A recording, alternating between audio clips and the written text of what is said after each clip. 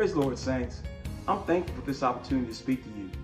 I'm also thankful that I can be of some service in the kingdom. I'm sure you're saying, why is he so thankful? Because in 1 Thessalonians, the 5th chapter, verses 16 through 18, it says, rejoice evermore, pray without ceasing, in everything give thanks, for this is the will of God in Christ Jesus concerning you. So no matter how things may seem, I choose to be thankful. I'm sure most of us have had days that were less than great. We should even be thankful for those days because he included us in that day.